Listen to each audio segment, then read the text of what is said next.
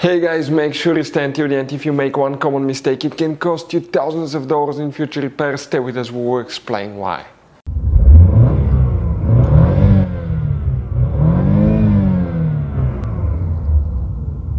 Hey guys, welcome back to Electrical Car Repair Live. Thank you guys for watching and subscribing to the channel. Today will be super helpful video to any of you guys having a GMC YUKON, that generation here from year 2007 to year 2014. If you guys have one of those, if you have a problem where a horn does not work, in this video today we will explain the top things that we see here in the garage that can cause that, where you can buy cheap parts and tools, that way you do not waste money and time. Why guys, it's always a good idea to test fuses and relays, how that will be covered absolutely free for your convenience. Make sure to stay until the end. So before we start, let us tell you a little bit about us guys. Every single car we get here at the garage, we try to make at least 200 to 300 free repair videos. We take them completely apart, we show you how to fix transmissions, engines, bodywork, interior, electrical, engine codes, almost absolutely everything. Why we do that guys? Because our mission in the shop is to save you as much money as we can. We have more than 14,000 free repair videos on our YouTube channels that can save you thousands of dollars in future repairs. And on this channel alone today guys, we're going to be making a video about every single fuse relay in that GMC YUKON or YUKON XL.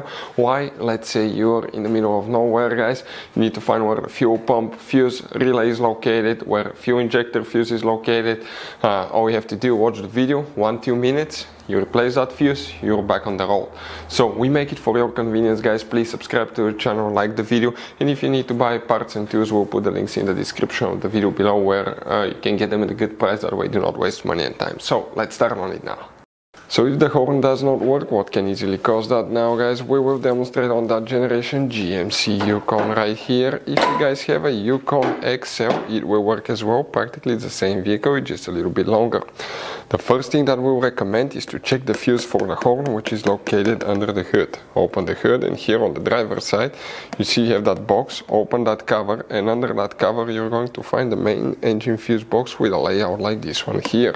Before we continue, let's explain quickly why it's always a good idea to test fuses and relays. It is guys very important to test fuses and relays. On those fuses you cannot clearly see if they're burnt or not, especially you can see in the J-case fuses as well.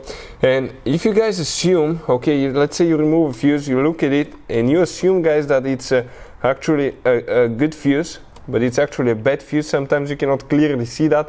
What can easily happen guys at that point, you can put the bad fuse in and you start replacing parts and tools that you don't need to, so you lose your time, you lose your money to fix a problem that doesn't exist, when all we had to do is test the fuse and replace it. We'll put a link to a special video that will teach you how to test fuses, how to check relays very easily as well guys. So check it out, it will be in the description of the video below.